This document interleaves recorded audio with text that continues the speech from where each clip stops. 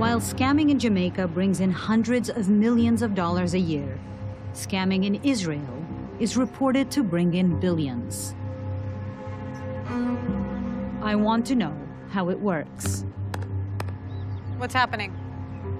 You can see him? Okay, everyone ready? He's driving up, guys. So I arranged to meet with a man who was described to me as a big player in the scamming industry. I'm told he's made a fortune running various investment companies, all of which specialize in financial fraud.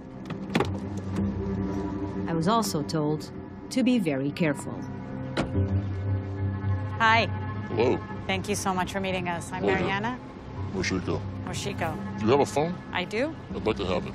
Okay. I don't want to be tracked. So you're gonna turn it off? Just give it to me, I'll take care of it. Okay. I've interviewed hundreds of people through the years. Moshiko is the first to ever take away my phone. I ask him to give me the scammer store of Tel Aviv. We're in the Ramat Gan, an area known as the Diamond District.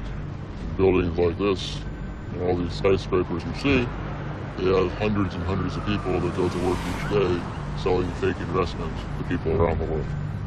In a lot of these buildings that look completely legitimate, there's actually all this fraud. Many of the companies there are just fake scams with a name that makes them look real.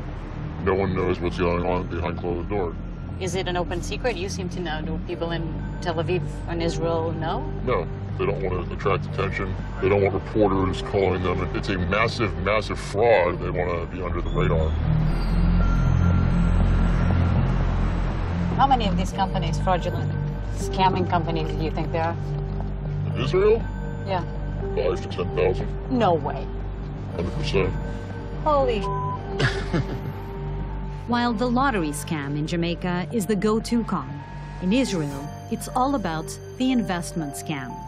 The depth of this fraud was first uncovered by Simona Weinglass, an investigative journalist who was tipped off by a source working at a scam investment company. He told me that there wasn't just one company like this, but there were hundreds and they were stealing billions of dollars. It sounded crazy, and it turned out to be true. Just like in Jamaica, Simona says the investment scams in Israel often start with call centers and lead lists. Employees at these seemingly legitimate companies cold call potential clients and get them to invest in an exciting trading opportunity. You start to trade, you'll see your account going up and up. The retention agent will keep talking to you and getting you to put more and more money in. And then eventually, when they sense that you're not going to put any more money in, they just disappear with the money.